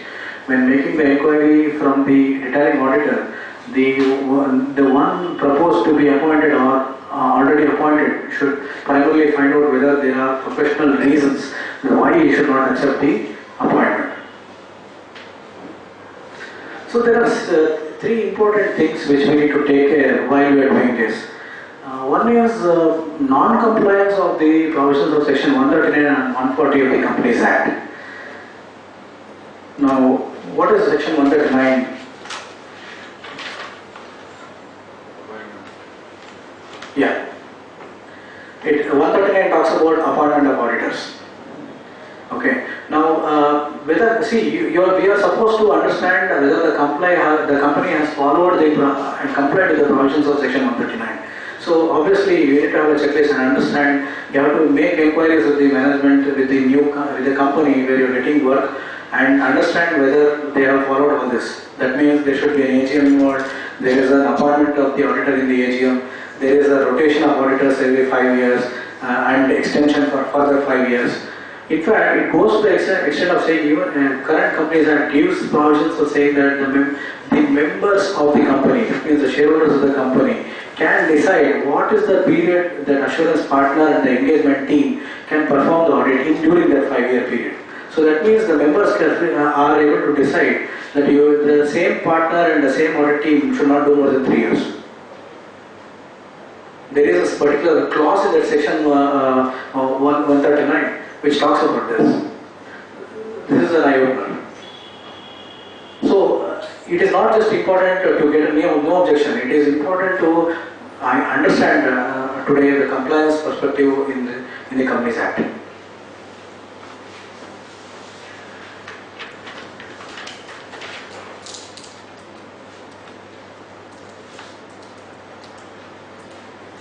Then section 140 talks about removal of an auditor, where they are given if he is removed as an auditor before his term, before the completion of his 5-year term. That means there has to be a certain procedure followed in the Companies Act by the company to do that. One, they have to give a special notice. They have to prepare a special notice. They have to send this special notice to the auditor, the person who is the auditor is going to be removed. They should take an undertaking from the auditor. He has to explain the reasons for the removal, and he has to give his objections. And these have to be communicated to the board, and these has to be communicated to every member. This communication of the auditor has to be circulated to every member. There is a 15 days time period for doing all this.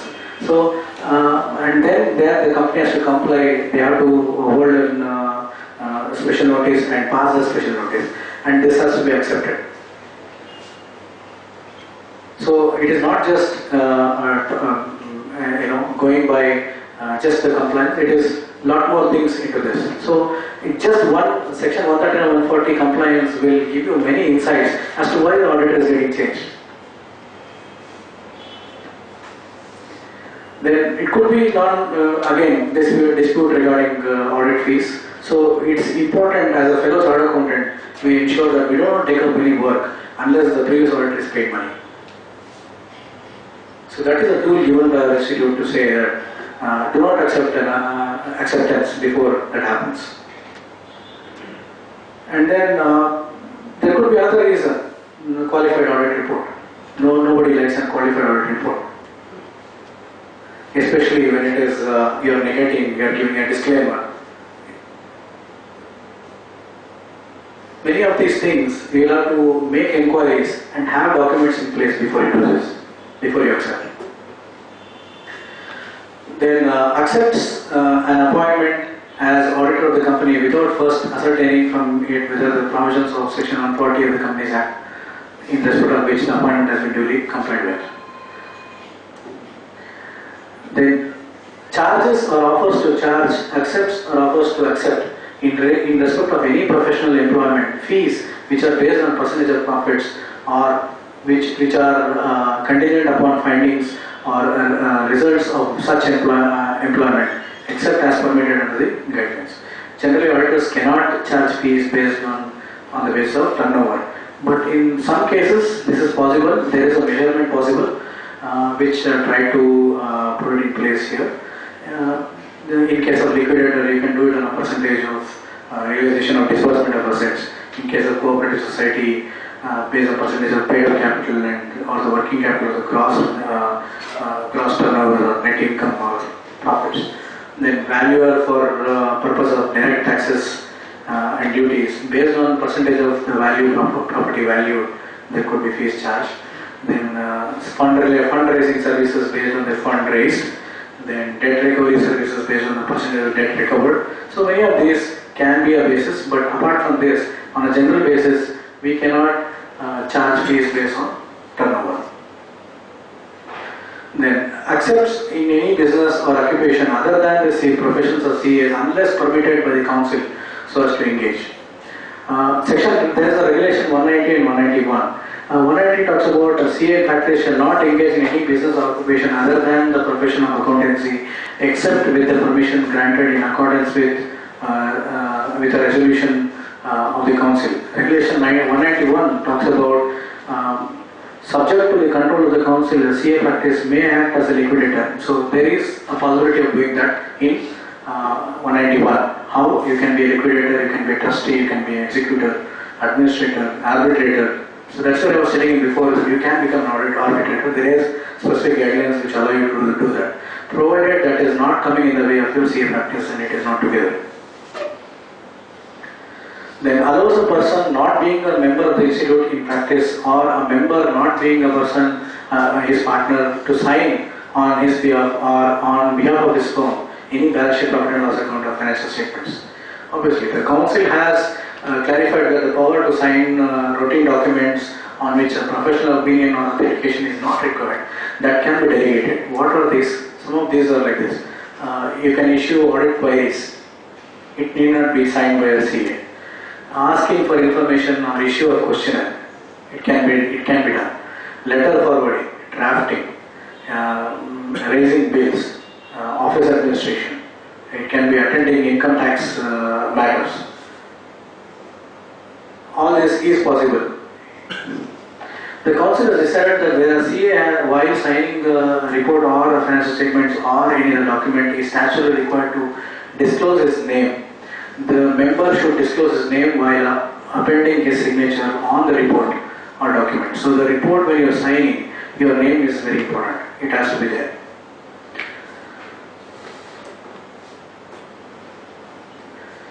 Now we come to the part 2. Professional misconduct in respect of members in service. So there are about 2 clauses. One is pays or allows or agrees to pay or allow directly or indirectly any person, any share, emolument in employment. Obviously, when you are working as service, do not share your emoluments, your salary with somebody. Then accepts or agrees to accept any part of the fees, profits or gains from a lawyer or a CA or a broker engaged by such firm or a person, agent, customer. So basically, you are not sharing any fees or profits as well. One is salary, another is fees. Okay, then part 3. This is in general, where not being a fellow of the institute acts as a fellow of the institute. Then does not supply the information called for, or does not comply with the requirements asked for by the institute, council, or any of its committee, disciplinary committee, board, or any of these authorities. While inviting professional work from another CA, or while responding to tenders or inquiries, or while advertising through write-up, we should not do any false information. So whatever information we give in our tenders, in our inquiries, all this has to be factual. You should not be roving inquiries, it should not be exaggeration. So it could be a simple example that it could be somebody who was working as a CA before with you, and you use your name continuously for further tenders, who is no more in employment with you. It could be even that. Then these are some general other misconducts held guilty in any civil or criminal court, which is punishable with imprisonment or term. Then in the opinion of the council brings disrupt to the profession as a result of his action. Next we will come to the second schedule.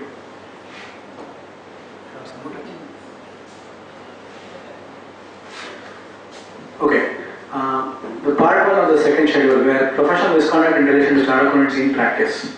So what are these in the second schedule? 1. Disclose information acquired in the course of his professional engagement to any person other than his client, so as to engage him without the consent of his client or otherwise than as required by law. That means either by law or without the permission of the client. The information what you have cannot be disclosed to any of the third parties. It cannot happen. So even let's say it says it is important for the work of accountant auditor for maintaining the dignity and status. Disclosure is required by another cases. It would be necessary to ensure that the consent is taken. You tell the client that this is an inquiry. Let's say income tax query is raised. There are information sought by the company. Obviously, you have to act on behalf of the client. Then you have to seek information, get the information, get his approval. And in case, let's say there is a discomfort, there is a non-compliance on his end, it is important to warn him and tell him to disclose this, to do it in a proper manner according to the statute. Do not hide any information, and then give him enough chances to correct his disclosure, correct his returns.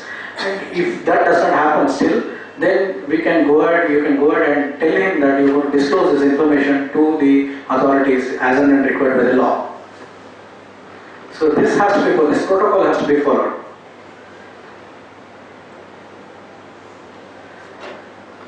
Then certifies or submits in his name or in the name of the firm a report of an examination of the financial statements unless the examination of such statement and the related records has been made by him or his partner or his employee in his firm or by another CA in practice.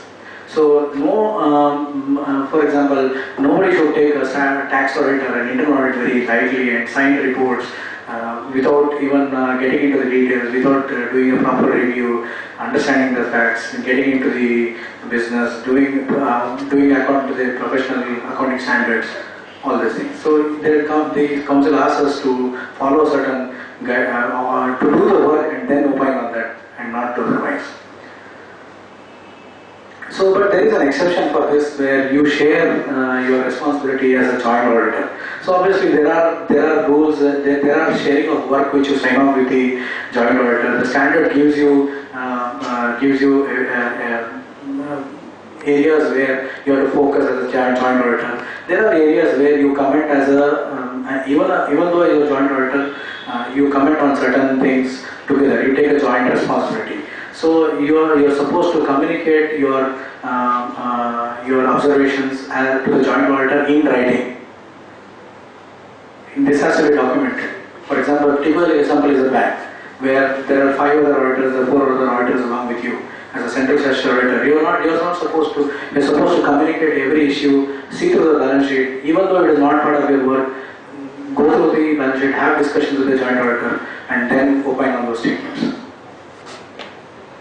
Then permit his name or the name of his firm to be used in connection with any estimate of earnings contingent upon future transactions in a manner which may lead to the belief that he vouches for the accuracy.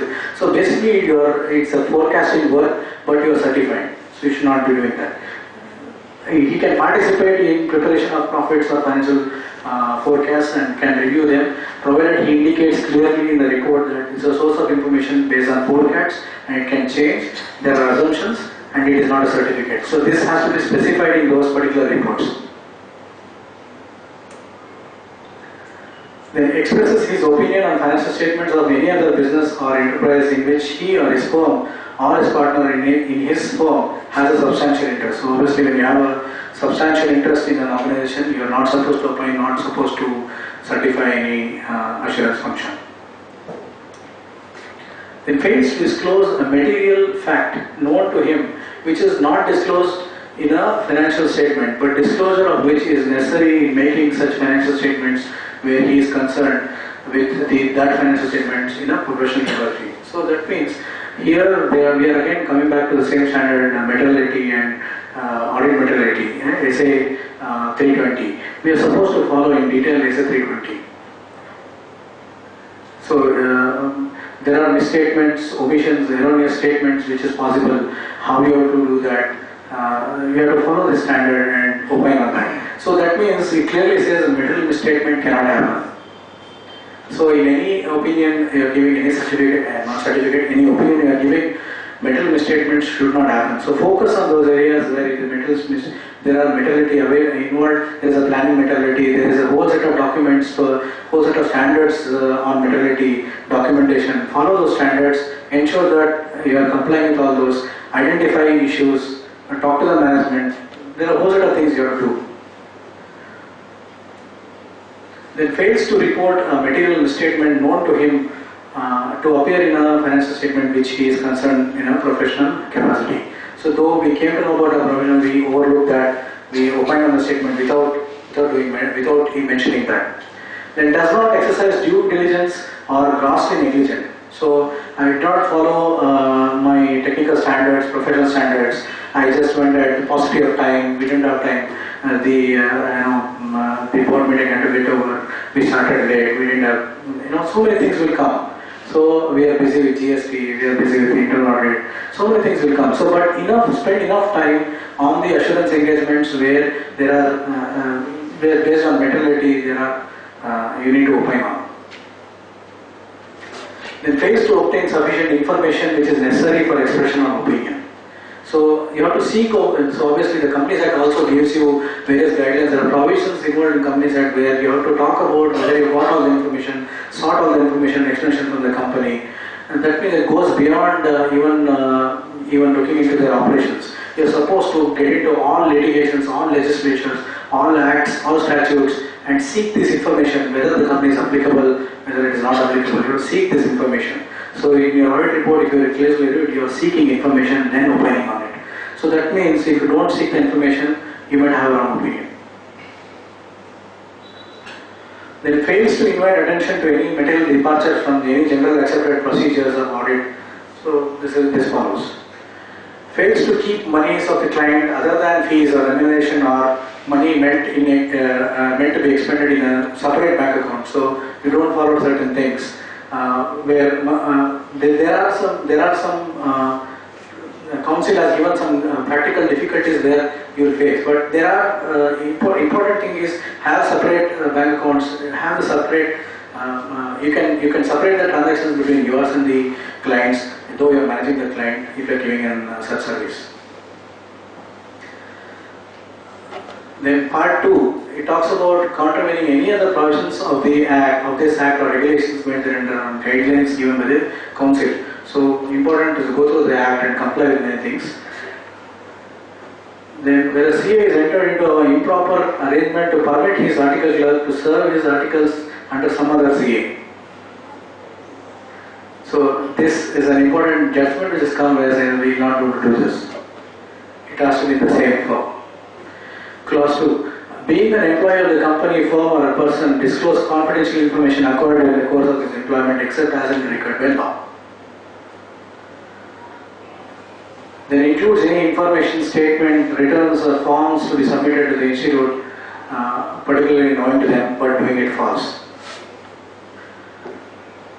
Then defalcates or embezzles money received in a professional capacity. Other misconduct in relation to members of the institute generally, they can be held guilty in any other court, any criminal court for any offence. So obviously they will automatically come under the misconduct here if they start doing the practice. Then there are some guidelines given in the advertisement for members. So there is something called as write-up. The members may advertise through a write-up, setting out the particulars of their firm and services, what they want to render with the following guidelines, and must be presented in a manner to maintain the good reputation, dignity and ability of public interest. So you should not solicit work through exaggeration, talk too many things about certain things and then getting the work.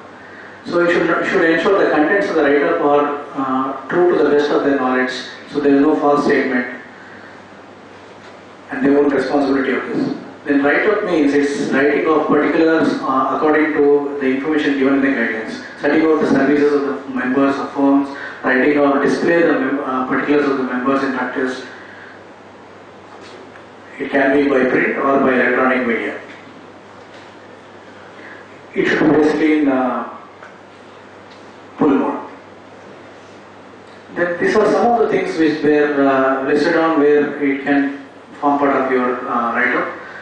It could be name, membership, age, certain details about membership, then email, CA logo, photograph, passport size, and then details of the employees. For firms, it is many of this information is listed here. Then there are certain things which should not happen in the write-up. This is something which is important we need to see. Write-up should not be false or misleading. It should not claim superiority over other members. It should not be indecent and sensational. It should not contain testimonials or endorsements concerning members. You don't endorse anybody. Then it should not contain either representations like, that may like to cause a person to misunderstand. Then it should not violate any act, rule, obviously the C Act. Then it should not include the names of the clients. Then it should, font size is also given. It should not exceed 40. Then it should not contain any information, achievement of the awards, position held. So these things are certain things which you have to keep in detail when you are doing the advertisement. Recently there was an amendment given in this advertisement where disclosure of names of clients and or fees charged on the website are permissible is only where it is required to be given by a regulator. Whether or not constituted under statute in India or outside India, provided that such disclosure is only to the extent required under the regulator. So you can quote the fees and details of the client, provided it is required in the statute. You also disclose the provision in which that statute is asking you to disclose.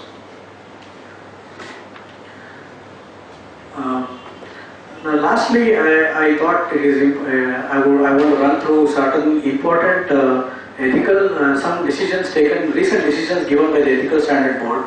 So I thought it is good to go through some of the important things which is given in our Ethical Standard Board website.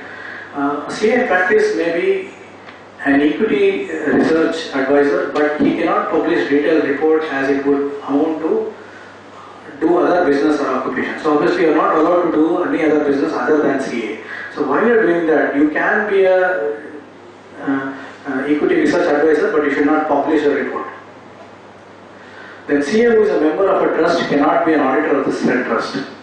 CA in practice may engage himself as a registration authority for obtaining digital signatures for clients. You can do that. Then CA can hold the credit card of a bank when he is also the auditor, provided the outstanding balance does not exceed 10,000 rupees beyond the credit period limit on the credit card given to him. So there is a limit given, it has to be within the limit. He can be a mediator in court, acting as a mediator would deem to be covered under the meaning of arbitrator, which is permitted by the 181 regulation. So that's why I said you can act as a regulator, as an arbitrator. A CA practice is not permitted to accept audit assignments of a bank in case he has taken loan against FD held in that bank. So it has a financial interest, so you cannot do that. The Ethical Standard Board generally it said that there is an amendment rule to the income tax generally wherein the statutory auditor or tax auditor cannot be the valuer of an unquoted equity shares of the same entity. The board at its recent meeting has reviewed the above and decided that where law prohibits, for instance, in the Income Tax Act and the rules framed under such provision on statutory auditor or tax auditor to be the valuer will continue. But where there is no specific restriction in law, then eventually, then subject to the compliance, we can do that.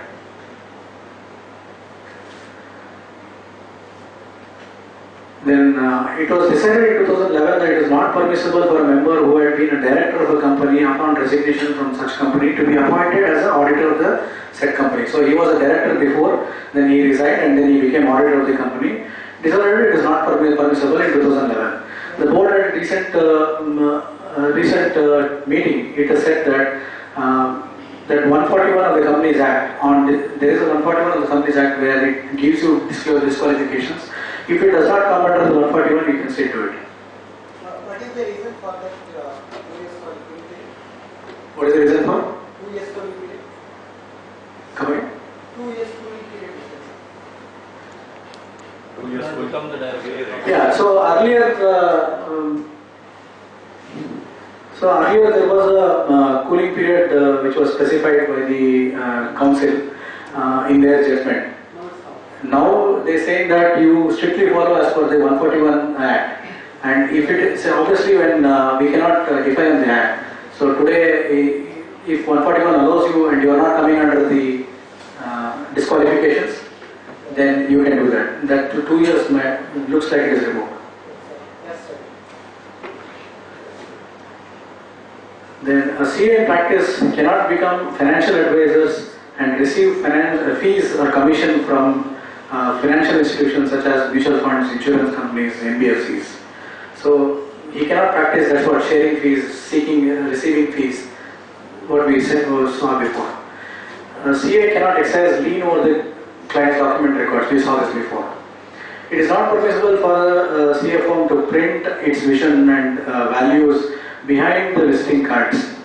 So mind you, we cannot say in our visiting cards that this is a vision of our firm. We are prohibited from doing that. It amounts to solicitation. Then it is not permissible for CAs in practice to take agencies of UTI, GIC or NSDL while in practice. It is permissible for a member in practice to be a settler of a trust. Then a CA in service may appear as a tax representative before tax authorities on behalf of his employee, but not on behalf of other co-employees.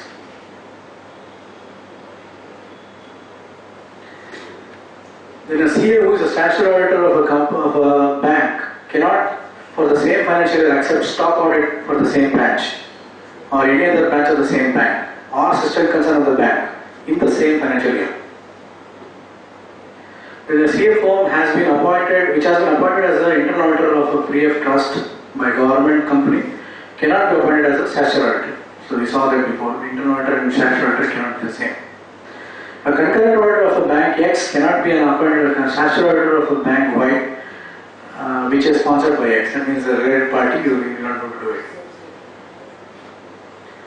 Then a CA firm can act as an internal auditor of a company or a statutory auditor of its employees and statutory auditor of its employees' PF fund. So you can be a statutory auditor of a company, and that company will have that employees will have a PF trust. You can be the auditor of the PF trust. The Ethical Standard Board, while noting that there is requirements of the director under Section 149(3) of the Companies Act to reside in India for a minimum period of 182 days the previous calendar year, decided that such a director would be within the scope of director simplification. That means you should not be a managing director who is a full-time director who is into operations taking decisions. You can only attend board meetings as a practicing CA. But you will not be able to take decisions, you cannot take remuneration for the directorship. This is not allowed. Yes, you can be a professional director for the company advising certain issues only in the board meetings, and they cannot take any remuneration. So they cannot even get involved in the day-to-day operations. They can't be in the major decision-making process. Okay, then this is one of the very regular questions. 10 partners in a firm, how many tax audits can I do? So it can. It is overall 45 tax audits per partner. So if there are 10 partners, you can do 450 tax audits. Sorry? Yeah. So, and all can be signed by one partner. It need not be by other partners. Then clarification of others, chartered accountants in practice can print their photograph on their visiting cards. Public conscience is expected to be ahead of the law. Members therefore are expected to interpret the requirement as regard independence. As far as possible, do not print photographs on the visiting cards. It will seek to publicize and solicit work. Then acting as a recovery consultant in a banking sector, recovery consultant cannot be equated with a receiver or a liquidator. You can be a receiver or a liquidator, but recovery consultant is a different work. So hence it is percentage basis not permissible. Yeah, I think I have tried to cover many of the aspects of this code of ethics. There is a draft available in the website. I am here to, we need one more opportunity to go through the draft, and once it becomes final, to see the revisions and amendments in that particular code of ethics. With this, I'm done. Thank you. Thank you for the patient listening. I hope I have conveyed certain important topics. I hope I have communicated certain important things. I am not sure if nectar has come out, but we should promise ourselves that from today onwards we will do what is honest and what is integrity. So of course it's not. It's by nature we should become like that. I thank my principal, Mr. Satyanarayana Murthy, for connecting me to this forum and getting me an opportunity to talk here. I thank him. I want to end this with one shloka. Guru Brahma, Guru Vishnu, Guru Deva Maheshwara, Guru Sakshat Parabrahma, Tasmai Shri Guruve Namaha. So I thank all my principals for whatever knowledge I seek, and hope to grow better along with you. Thank you.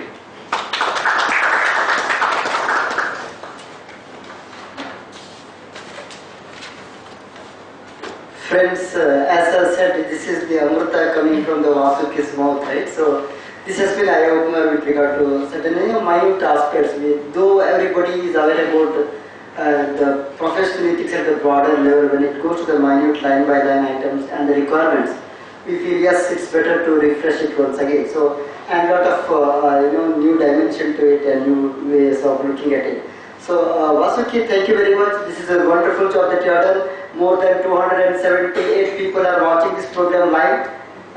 This is not a small crowd here, this is the quality crowd here, and also a quality crowd there who are looking, watching this program through the live webcast.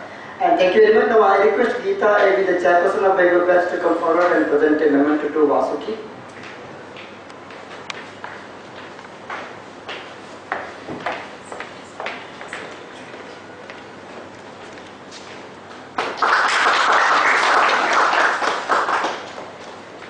Friends, I would like to thank each one of you for active participation. Any program that we conduct, you are the support. You are the instrumental for success of all these programs. And also, I would like to thank all the members who are watching this program live. And I would like to see bigger number of audience coming to the live webcasting also, so that it is going to be reaching to the maximum number of delegates. With these words, we would like to conclude today's session.